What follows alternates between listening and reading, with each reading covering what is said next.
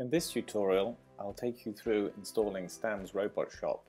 This is a free sample microservices application that you can use for exploring the whole world of microservices and Kubernetes, and of course installing the Instana agent against it.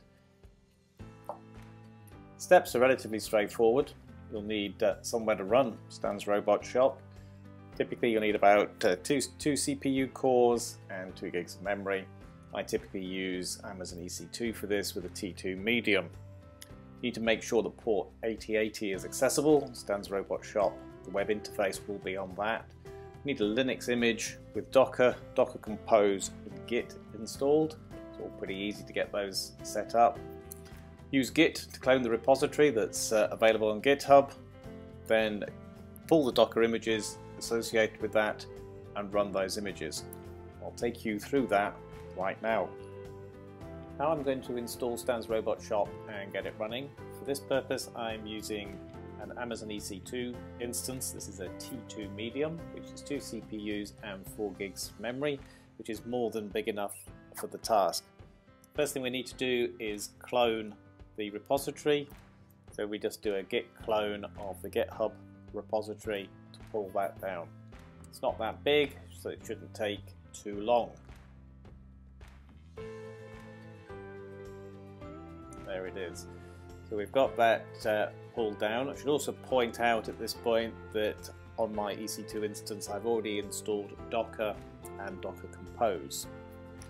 So changing into the Robot Shop directory, we can see we've got all our source there. So we could build from source, but all the Docker images are already hosted on Docker Hub. So to save a bit of time, we can just use Docker Compose to pull all those images down and just let that run for a moment. Now that all of those images have been pulled down, so they're available locally, I can just again use Docker Compose to start up the application. So we use Docker Compose up to bring it up, -D puts it into the background.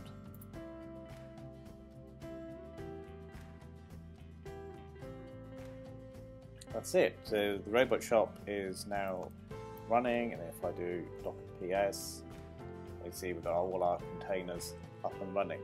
The front end to Robot Shop application will be on port 8080. So I'm running in EC2, and I've already modified my security policy to allow port 8080 to connect. Robot Shop also includes a load generation script, so once we've got the agent installed, we can actually see a bit of traffic without having to manually generate it ourselves.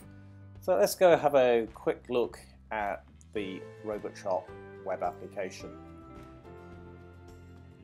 I've opened my browser onto the EC2 instance. It's running Stan's Robot Shop port 8080, and we can see that the launch of the Robot Shop was successful, and I can interact with it, and everything seems to be working quite nicely. Now that we've got Stan's Robot Shop up and running, so we have something to monitor, go on to the next tutorial to see how quickly and easily you can get started with the Instana agent and start monitoring the application.